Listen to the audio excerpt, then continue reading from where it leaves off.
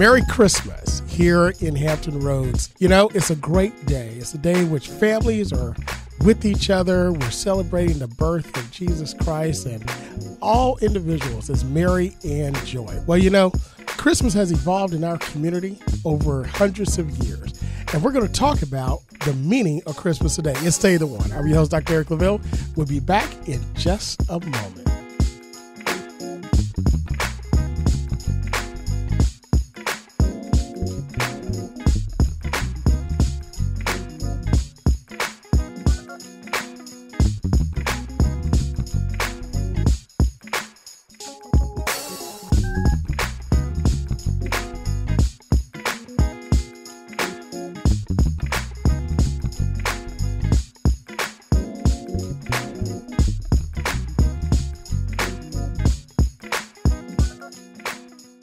Once again, thank you so much for joining us here on Stay the Water. I'm your host, Dr. Eric Claville. Again, we want to wish all of you a Merry, Merry Christmas. I mean, this is the most joyous time of the year. And, you know, it falls on a Sunday, which couldn't be probably even more perfect for, you know, everyone. I know a lot of persons are in church and a lot of celebrations are taking place.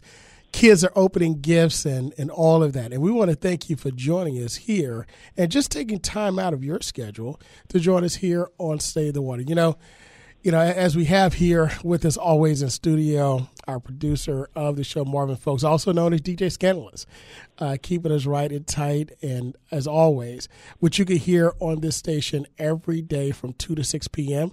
on Saturday, and yes, on Sunday as well, the hardest working man in radio. You know, we were just talking about this joyous time of the year and how, you know, things are it's kind of crispy outside, kind of cold, but at the same time, you know, just the memories that we have for Christmas, you know, and we're going to talk about, you know, what does Christmas really mean to us? So we're really excited about the show today. But as always, I like to thank you, the listeners, and the greatest alumni and supporters of the Spartan Nation, because without you, we really couldn't do what we do. So we want to thank all of you for all your support that you've given us throughout the years and what we do here, because again, this is, you know, the People's Station. And again, we're broadcasting live, as we always do, from the greatest university, the greatest HBCU in the country. That's right. That's the Norfolk State University here at WNSB, the soul of VA Hot 91.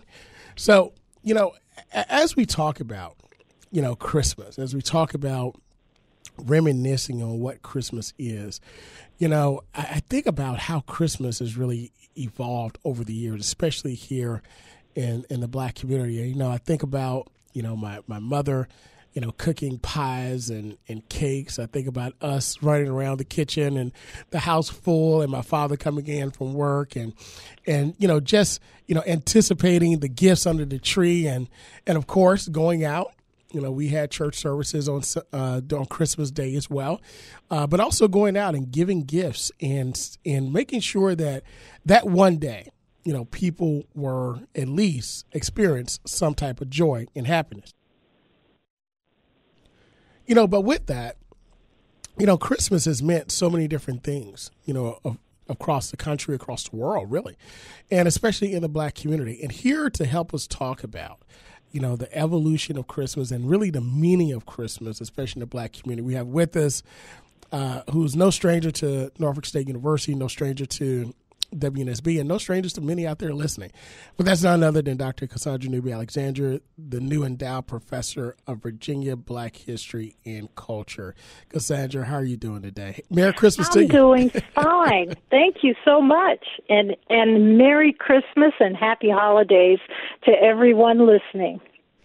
You know, it's one of those days that's very special. You know, very special to, you know, many of us and really everyone in the world, you know, not just the meaning behind it, of course, celebrating the birth of the Savior of the world, Jesus Christ, where it was birthed out of, but also a time for family, a time to be together and, you know, a time to just sit back and really and take a exhale from the end of the year. I don't know about you, but how was 2022 for you? It's been extremely busy, but I would say full of some incredible events, surprises, opportunities, and I'm just thankful that even though COVID is still a problem, even though the flu is annually a problem, as well as other respiratory illnesses, I'm just so thankful that we have solutions that can at least stave off so many people dying from that, and that includes these vaccines that are out there, masks to help us. And so, I'm just very grateful for all of those things and encourage all of your listeners to just please make sure that you take care of yourself and you take care of your families, because we only get, in many cases, one shot at this. And, this is a time of celebration, but we also have to be very careful and cautious and keep our loved ones safe and keep ourselves safe. Absolutely. Absolutely. When we think about 2022, and really, I would say 2020 to 2022, 2 years, it seems like a blur. Of course, the world went through a major, pandemic shutdown. You mentioned, COVID-19, but also the stretching of resources and supply chain. But here we are. God has really blessed all of us to make it to this point. And, again, 2023 is looking up, but we're not quite there just yet. So we don't want to move too fast. But before we go on, I mentioned your new title, the newly endowed professor of Virginia Black History and Culture. Tell our audience just a little bit about that before we get into the evolution and the meaning of Christmas in the Black community. Well, at a number of universities, they've had endowed professorships, or sometimes they call it endowed chairs. And this is usually funded in part or totally by foundation funds. And they select a person whose work has been of distinction. And the president, our president, Dr. Adams Gaston, asked me to be the first at Norfolk endowed professorship, as well as to take on this particular title based on so much of my research and writing, where I look at Virginia Black history and culture. And I'm a historian by training, but I am also a historian that looks at society from a broad perspective. What John Blassingame focused on when he wrote The Slave Community, he was a historian, but he looked at the total package, not just the history, but the culture as well, because of American society and how it did not record, it did not try to preserve the activities, the engagements, the progress, the lives of African Americans in so many ways. It was just focused for the most part on the white communities. What helps us to understand and decipher and make sense of our history requires that we look at the total package, the culture, the evolution of language and culinary arts, the impact that we've had on American society, the way that white America has appropriated so many aspects of our culture, claimed it as their own, but then when you take a deep dive into that, you see that this originated with people of African descent. And so that's what I do. So when I have written articles on 1619 and talking about the importance of Africans on this journey that they didn't agree to, they were forced to be on this journey, taken from their homes from Ndongo, which is today Angola, and forcefully brought here to the Virginia shores, and then trying to make a life here in Virginia, especially in the Hampton Roads area. I looked at the the cultural remnants. I looked at how they fought for their freedom, not only with their feet by running away, but also through the courts and through relationships that they would have with different individuals who were white as well as Native. And how, while many of them did not succeed, some of them did, and what happened as a result, and the trajectory from that point even to today. And so the title that I have is really reflection of the work that I've done and continue to do. We're so excited about grants that we have. We're working on a project now through our Roberts Center called Soul Downriver, in which we're examining the 20,000 plus people who were taken from the Hampton Roads area and shipped down to the lower South as part of the domestic slave trade. And we're going to look at and see if we can find the descendants of those individuals. We now have the names of so many people from different records. And so my work now is really focused on ensuring that this history is not only revealed, but it is publicized, and so through public programs, through publications, as well as through digital projects. That's what I'm really tasked with doing, and if there's any legacy, it's going to be that the next generations have something to build on, so that they can learn more about their past as a pathway to understanding who they are today, the contributions of their ancestors, and where they can go for the future. Absolutely. You know, I think of it, well-deserved, by the way, and I think about the great work that we've done together, starting with the Making of America conference back in 2015, and yes. And all the way up to the Making of America summit here in Norfolk State during the time of the commemoration, not celebration, yes, but commemoration of 400 years. I know a lot of people say celebrations. Nah, we're commemorating. Yeah, we're not celebrating people being forced into a labor system that eventually became slavery, but we are commemorating who they were.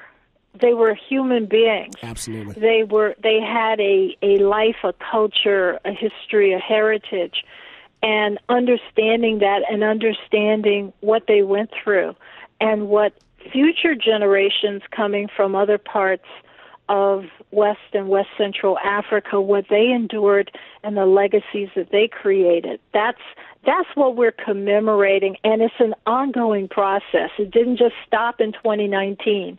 It's a journey that we're on. That's why there's a book called The African American Odyssey. You know, we are still on this journey of becoming, this journey of recognition, of discovery, of rediscovery, and so my new title and what I am supposed to do is part of that ongoing effort, and I'm building on the work of people like Luther P. Jackson, who's a professor at Virginia State College at that time, but now university, who did some incredible work documenting the lives and the accomplishments of early African-American legislators who served both at the local, state, and national levels, and also those who served in special offices like the sheriff's office or the tax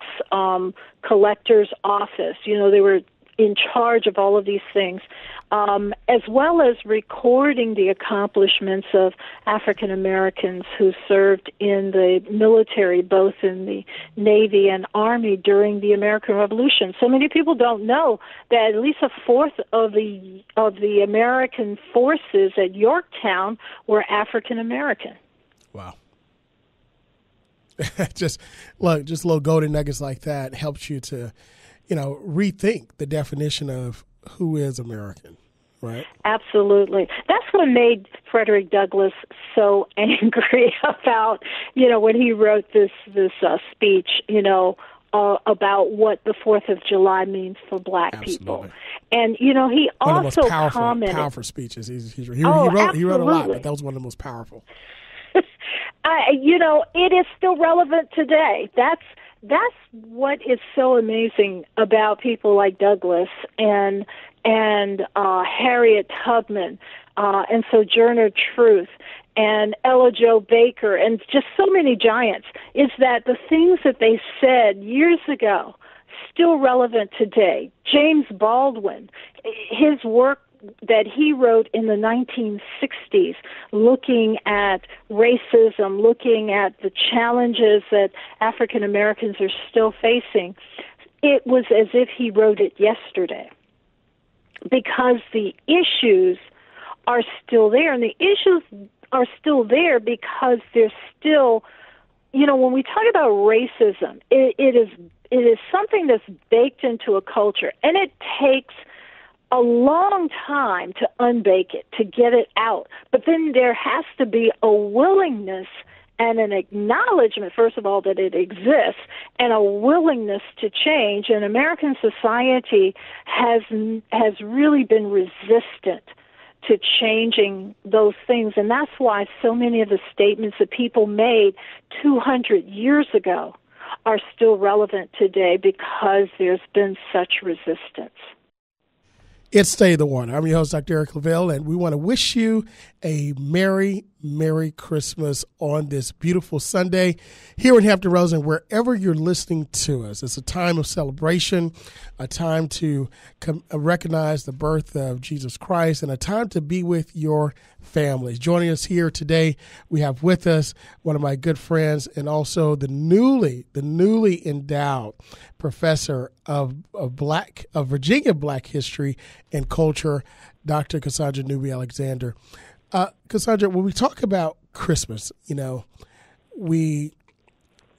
first of all, one thing about America, one of the major commodities of America is its culture. American culture exports everywhere. And my theory is that American culture is simply black culture with a white face, right? But we're not going to get into that now. But when we talk about American culture, Christmas, of course, started hundreds and hundreds and hundreds of years ago. But when we look at what Christmas represents from a commercialized standpoint, you look at the Santa Claus, you look at the reindeers, you have, Santa Claus coming through chimneys. Everybody doesn't have a chimney, putting gifts under the tree, if you've been a good boy, a good girl, and the snow and so forth and so on. But in the black community, it has evolved into so many different things up to this point, including the evolution into Kwanzaa. Can you talk to us a little bit about, from a historical standpoint, the meaning, the evolution really of Christmas in the black community? Sure. I'd like to start by just saying that in the general community, a lot of people think of Christmas as forever being something that people celebrated, which it has not. It really wasn't until the 19th century, so the 1800s, that you started to see actual Christmas celebrations. And, the introduction of the tree, which, came in part from Germany, that was something that was about in the 1830s. 1840s, that time period. It wasn't a common practice, and for a lot of communities, they didn't actually want people to celebrate Christmas because they saw it as a pagan holiday. Because the reality is that, based on the Bible, Christ was actually born in the summertime, not in the wintertime, and certainly not in December. And so what these early Christian leaders in Europe did was they merged one of these holidays that celebrated nature, that was, the winter solstice. They merged that with the celebration of Christ's birth. And so just the evolution of how we celebrated Christmas and these things that are around that celebration, that evolved really from the 1800s until now. And each, after the passing of so many generations, you have these additional things, including the Santa Claus with the white beard, the obese man who, gives presents and makes this journey around the world in 24 hours. And so that's more of a mid 20th century idea. And some people still especially in rural areas, still celebrate what they call Old Christmas. So when you think about the 12 Days of Christmas, that song, it's from Christmas Day all the way, for the next 12 days. So each day you're giving gifts to your family and to others, usually small gifts, like one day you might give an orange or a bag of nuts or, little ornaments for the tree or something like that. These are small little gifts. And so when you're thinking about singing the 12 Days of Christmas, understand where that comes from. It's an old tradition that is really this sort of religious hybridity. It's merged with some previous religious practices in Europe. And so in the South, you still have people in my mother's generation who were born around the Great Depression. They still think about and practice when they were growing up Old Christmas. So many African Americans, when they think of Christmas, the first thing that comes to their mind is family and giving of what they have to one another. It's not big gifts. It's not expensive gifts. It's just giving to one another. So spending time with one another, making sure that there's plenty of food, having an opportunity to relax and to enjoy one another. These issues, these points are so important to the African American community, primarily because of the institution of slavery that went on for over 250 years in this country. And in that time period, as Africans were evolving into African Americans, they experienced through the lens of slavery, they experienced America, and slaveholders, especially in the what we call the antebellum period. So from about 1800 to the end of the Civil War in 1865, that time period, slaveholders would have a day, or in some cases a week, where enslaved people didn't have to work. And that's why Frederick Douglass really saw Christmas as the work of the devil, because he said it's in that time period that people look forward, for the first time in a year, they would have plenty to eat. They wouldn't have to work that day or that week. They could get as much food and drink as possible. And Douglass complained, and keep in mind, Douglass was not in the South. He was in Maryland. He was in Baltimore for part of his life, and in the surrounding community of outside of Baltimore, in the rural community. He saw how slaveholders would make sure and encourage black people to drink as much as possible, those adults, to just get drunk. And they were seeing that as something good. Although if you were industrious, you could work. You could earn some extra money, which the slaveholders did and didn't want them to do. Because if they did that, they were seen as industrious. And so they wanted to encourage, another kind of behavior in African Americans so that it would keep them more comfortable, in a sense, with their condition, as opposed to wanting to rise up and rebel. And in fact, there were slaveholders in the Lower South who really didn't want to celebrate Christmas at all, because they believed that helped to create an environment of rebellion. And there were some rebellions that happened during that time, where you had some people like this popular, famous abolitionist named Henry Bibb, who eventually went up to Canada, and he was involved with the Underground Railroad. He chose to escape on Christmas because that was the one day that a lot of these, what they call paddy rollers, which is, people, night riders, they're always looking for escaped slaves, they weren't out there. And so slaveholders were afraid that day, that one day where nobody was working, would be a day that enslaved people would take advantage of. And so for so many African Americans, the idea of finally, after a whole year, getting a new set of clothes.